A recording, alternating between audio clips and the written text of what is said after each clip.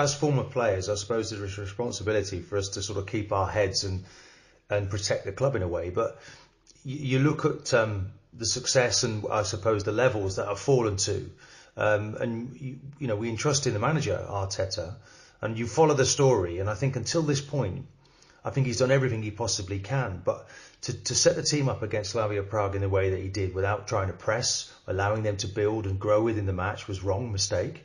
I think the selections now, I think he really needs to be held a little bit responsible for some of those selections. I cannot understand why Martinelli doesn't play. I do feel he's an outstanding talent. I'd like to see him on the left-hand side. It felt last night that Saka was almost keeping it together on the right. On the left, we didn't have a left-footed player. Perhaps Saka should have played on the left. I know we're getting into technical detail, but I hope he's been challenged by the staff. I hope that people are making suggestions and he's looking at all possibilities, because it didn't have the balance to it last night. But nonetheless, they still created opportunities.